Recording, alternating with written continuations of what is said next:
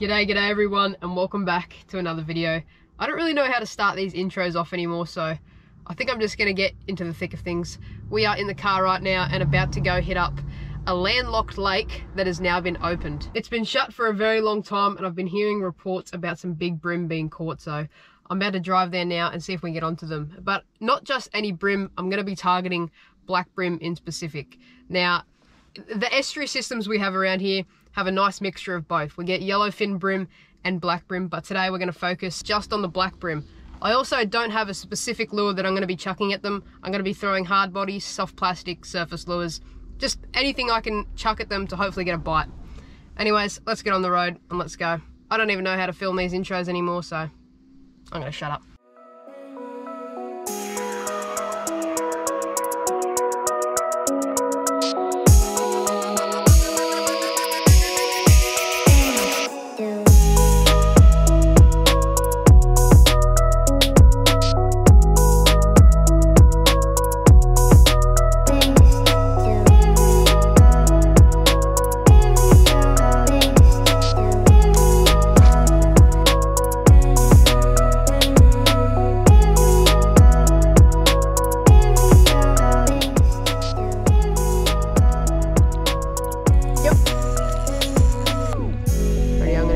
Right here.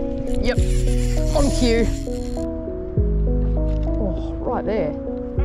Still on it. Yep. At the feet.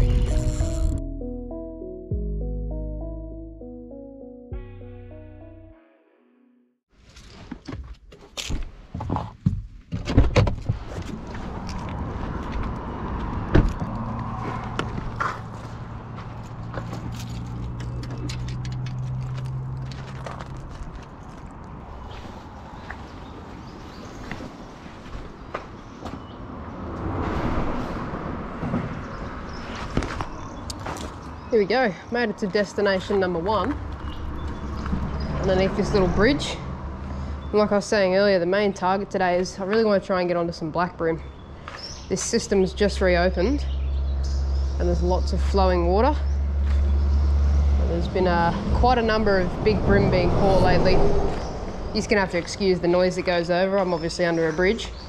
Yeah, there's been quite a few big bream being caught around here lately, so I thought I'd come out here and try my luck. I'm going to be starting things off with same grub I used in the last video. Just a little 2.5 inch bait junkie in the camo colour, cut down to like a 2 inch plastic. 1/20th in weight jig head. So yeah, all I'm going to be doing is targeting these pylons first up, and then I'm going to be moving further down, targeting some fallen structure, and also I'll just be chucking out into the open, hoping for the best. See if there's any hanging off the pylons this morning though. I say this morning, but it's about 11:30. Oh, there we go. Already. Little flatty. First cast, little flatty. Well, that's a good sign. I'm not going to be able to try and... I'm not going to be able to hold him like that. You're going to have to relax, sunshine. I don't think he gets the memo. I'm not even going to try and touch this fish. He's just going to go crazy, so try and pop that hook out. He doesn't want to open his mouth. He's annoyed that I've just taken his meal. Alright, okay. Slide you back down. Go on. He's off. Only annoying thing about flatty is they usually fray your leader quite often. No, he hasn't even touched that up. That's perfect. Absolutely perfect. I've got a 6-pound leader on this today. These back ones. I've gone with this camo grub just to match that water clarity. We've recently had a lot of rain and the water's really dirty, so I've gone with a dirty colour to match the hatch. Hopefully that can get us a few bites.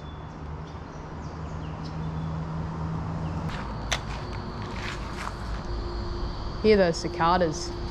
That is a great sign. Alright, well I'm not going to be able to get that bait junkie little grub off there, so I'm going to probably have to snap that. There we go. That's annoying. We still got leader. Yes, we still got a leader. That's a positive out of that, I guess. I might quickly chuck around the surface lure. Might give the surface lure a go up here.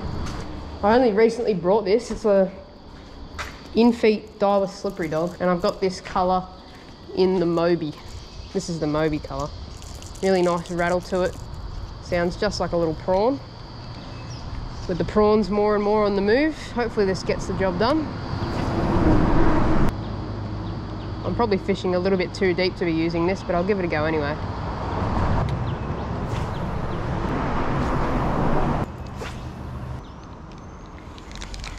No takers on the little prawn either. Alright, I guess I'll tie on another plastic. Give this another little go and then keep on moving.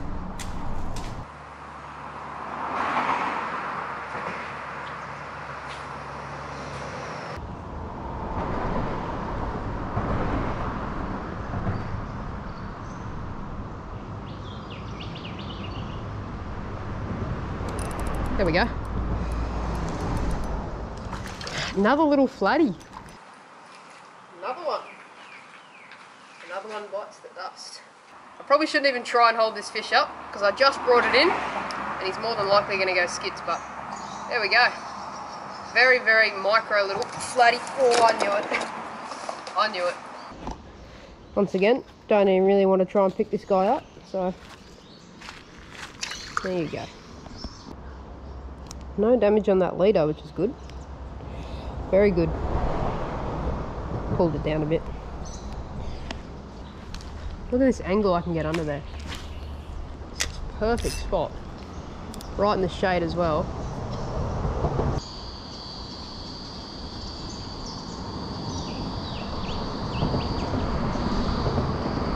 Oh, there we go. That's another fish. Another flatty. Are you serious? That was like the same spot as the last. Is this the same fish 3 times? Oh, okay.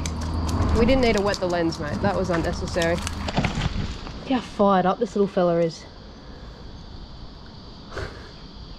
When I touch his head, look at his spines. Mate, you need to calm down. A little bit angry this morning, eh? There he goes. That was the same spot. I just caught 2 fish in the exact same spot. Maybe there's a big female sitting there. I doubt it, but you never know. Right, as much as I love catching flatted, and I'll catch flatted all day, we are after the infamous black brim. So I'm going to try this side of the bridge, give this a go. We did work here with the surface lure and no luck, but that doesn't surprise me because it's super deep here. It would be a good 3 to 4 foot. So we'll give over here a go.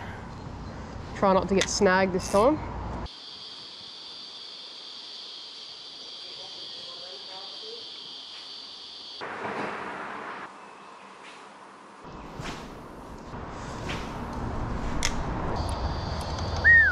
Big on. Big stick fish. Alright, I'm gonna see if I can make a path going down to that fallen tree over there. Don't know how well you can see that, but see if I can make my own path, fish that, and then move further down. I think majority of the black brim are gonna be towards the front of the system since this place has only just opened up. It's been closed for a very long time, but the water was reaching some of the houses, so the council had to open it up. I think that's where majority of the brim are going to be.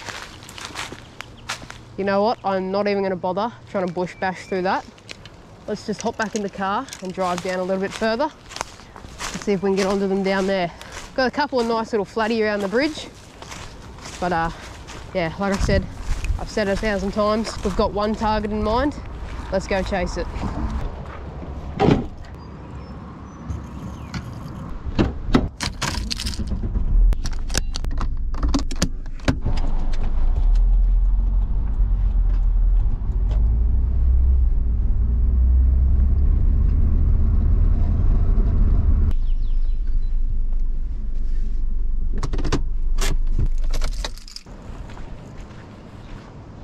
What on earth is happening over there?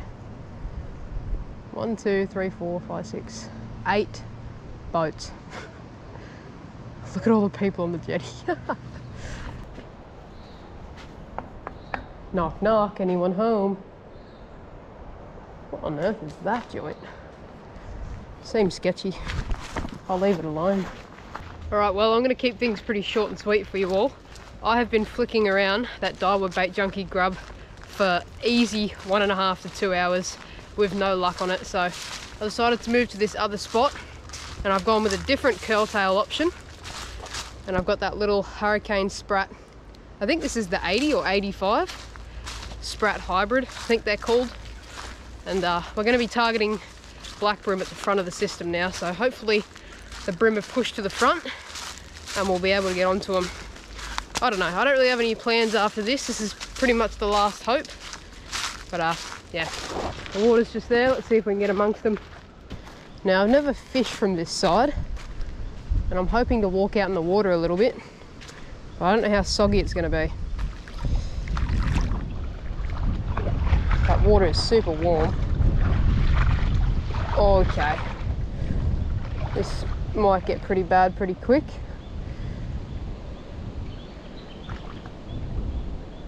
Plus that wind is blowing its ass off. Might go up a little bit more. I'll go up over here. It looks a lot shallower. Damn, I was hoping to fish along that edge. Okay, hopefully it's not as sinky right here. I mean, I'm still going to struggle either way. Oh, plenty of mullet up here. I'm going to struggle either way because that wind's blowing in my face. There's nothing I can do about it. This is where a big flatty would sit. Perfect ground for a big flatty. Come on, Sprat.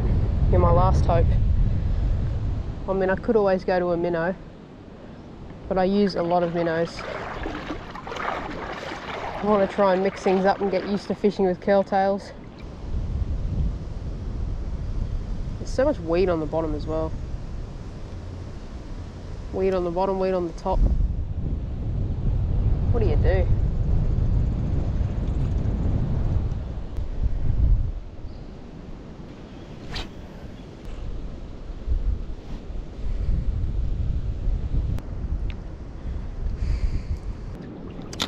Well, nothing here either.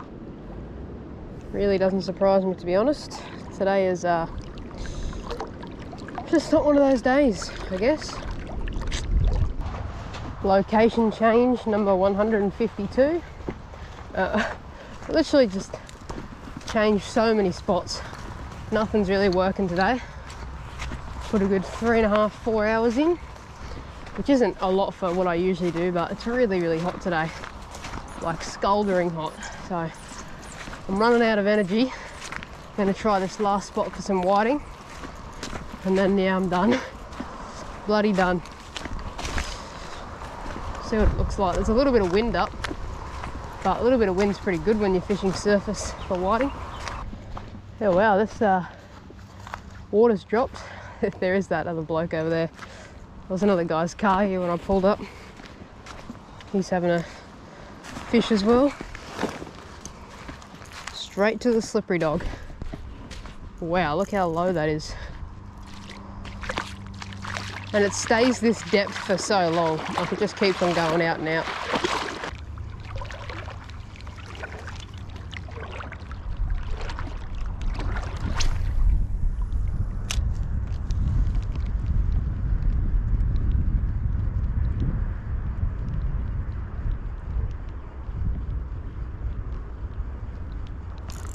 Oh, we got one. Wow, I was not even expecting that. It's only a little fella. Got him hooked in the back. But that is a whiting. Off the top. And you know what? I didn't bring my pliers out here. So trying to get this fella off is going to be interesting. Just goes to show. Look at the size of the lure. And look at the whiting. There you go, mate. Crazy, crazy things. I can't wait till this top water fishing's in full swing. It's going to be so fun. See if we can get another one back to back. Oh, yep. There we go. You're kidding me. That's a better one as well. Look how far we are from shore. That's like 120, 130 meters. And this is where the whiting are. That was in the exact same spot as the last. This one is a much better fish. Oh no, he's not even fouled. It's a good one. Look at that. It's going to be pretty hard to show you because he's going to go crazy, but there we go. That's actually a nice one. That would be like 34, 35 centimeters. That's a cracker fish. See you, mate. He's a bit tired. Oh. He is going to swim off. He's just a bit tired. I'll have a go with the wind.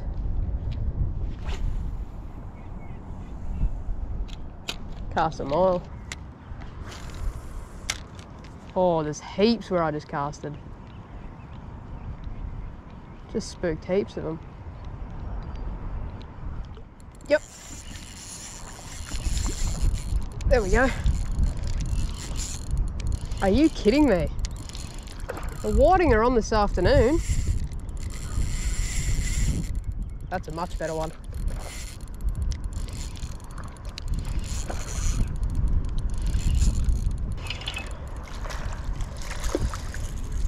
Mate, that is a cracker. That's a proper size one right there. That is a proper size whiting. There we go. Another one. And that one is a lot bigger than the other ones. All right, we'll get you back. We'll get you back. There seem to be a lot of you about, so. The way that I'm retrieving this as well, it's called the walk the dog style. So I'm synchronizing the twitch with the wind of my reel. And it makes that lure wake across the surface like this, like a fleeing prawn. And the whiting love it. It is only early season for whiting, but there seemed to be a fair bit about the Savo.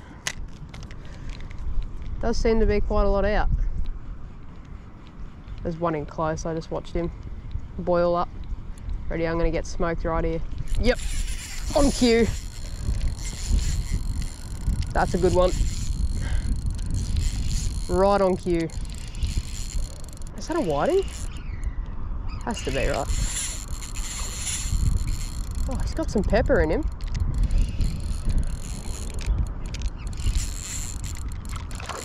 Yeah, would you believe this bloke?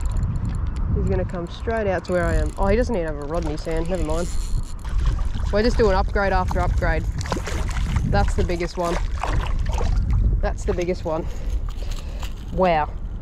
Wow, wow, wow. I'm going to go to shore and get a close-up for you, and I'm actually going to keep a couple because I think my mum would like some for a feed, so that's another one.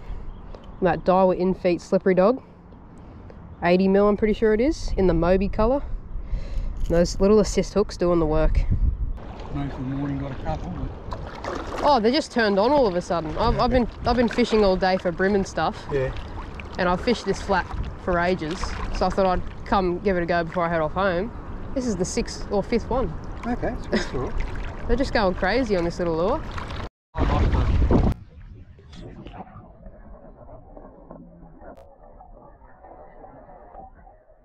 Well, there we go. Look at that fish right there. Mate, we have struggled today on the old bream. We come out here with the intentions of trying to get onto some big black bream, but that did not go to plan, and when all else fails, I decided to come to this spot to see if the whiting were on that early season top water bite, and well, they definitely are. Smoking that little Daiwa slippery dog. That is a nice fish right there, and unfortunately for this fella, he's coming home for a feed. You're welcome, Mum. You're welcome. Also, sorry for not being able to get a whole lot of close-ups or like top water strikes. I'd love to be able to film the top water hits, but as you've just seen, it is a big, big walk to get back out to that flat right there. Easy 130 to 150 meters. And that's gonna be a lot of effort to walk back and forth after every fish. So there we go. One last look at it. Beautiful stuff. So stoked, so rewarding. Got me pliers this time. Here's our little whiting fella. Just put him next to the bag. Should be right. Let's get back out there.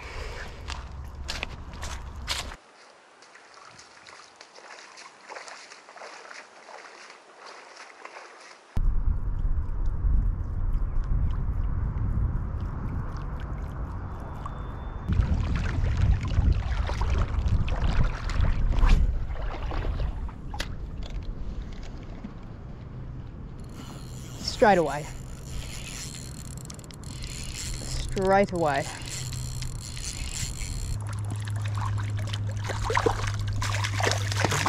Oh, got off at my feet. Well, that's convenient for me. Did the hard work for me. Can we go straight back out and straight back into them? That is the question. Oh, something just hit right there. Right there. Oh. Oh. Yes. Smoked it. Oh, this is just such good fun. Choking me, man. There's just so many of them. Oh, that is a cracker. Oh, wow, that is huge. That thing is massive.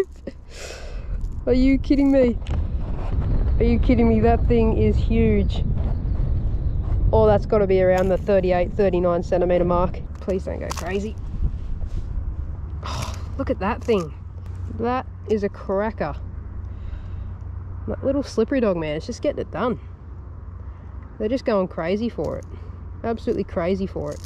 If I can recommend one thing to anyone who's watching this, do not buy Jarvis Walker pliers. They are shocking. Didn't want to buy these, but I had to because I left my other ones in the bush somewhere. There we go. They're even going to swim off. Bloody pliers made it so much more difficult to get that thing out. Oh, he's good. A little bit confused. He's a little bit lost. Give him a little push. There he goes. There he goes. Another one. Beep, beep, beep. Another one bites the dust. I don't recommend getting it out like this. I do not recommend getting it out like this. Okay, there we go. Another whiting. Another one. That's about the same size as that last big one. He swam off strong. Just got to make it go skits. Super skits. Yep, there's a hit. Slow it down a bit. Speed it up a bit. Yep, yep. On the speed up. Another one.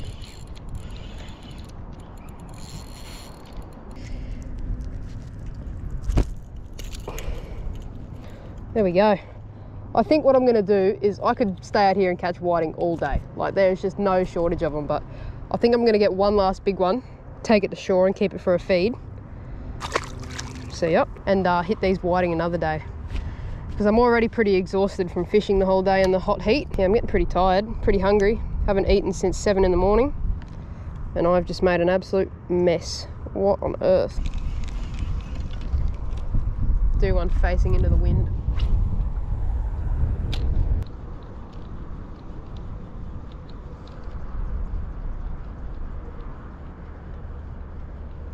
Oh, right there. Still on it. Yep.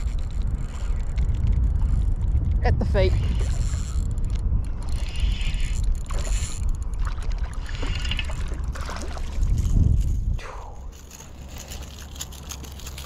Tell you what, these little assist hooks, if it wasn't for them, there's no way I'd be landing this many. There's no way. Absolute game changer.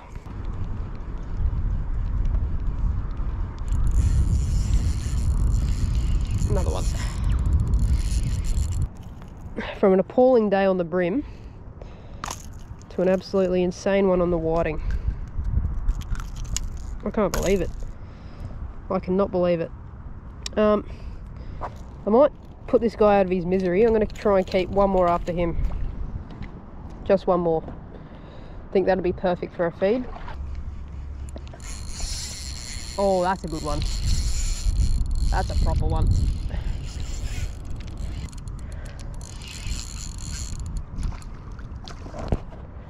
Didn't even adjust my camera. Nice.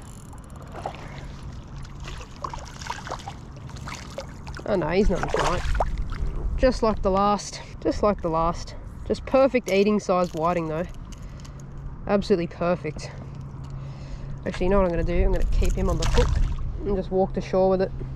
For the people that are always commenting on my videos, why do you never take fish? Well, I'm going to be honest with you. For me, fishing, I do fishing for the sport of it, not necessarily for the food factor of it. It's always nice to keep a feed here and there, and that's what I'm doing right now. This is not necessarily for me, but I know my mother likes whiting, so that's why I'm bringing these ones home. But yeah, for me, it's just about the fight, getting that fish in, seeing the size of it, and then letting it go to fight another day. I don't know, I just find that very rewarding. And yeah, that's just what I prefer when it comes to fishing. Catch and release. Let them go, let them grow. Words cannot describe how much fun I just had fishing that flat with that little surface lure. There was just whiting galore out there. There was absolutely no shortage of them. Almost every cast I at least got a hit or a fish. And yeah, decided to keep 3 for a feed. More than a feed is more than you need, so I think 3 is absolutely perfect for our family. Like I was saying a little bit earlier, I am a catch and release fisherman, but there is nothing wrong with taking a feed here and there. Well, that's a beautiful specimen. Mate, this just gets me so hyped coming into the season. Like, there's just going to be so much more of this to come. So keen. So keen. Well, there's only one thing to do, and that is make our way back to the car and head off home. Got our 3 easy legal whiting right there. Easy legal. Thank you, little lake. You hold some nice fish, and I will be back. I will be indeed back.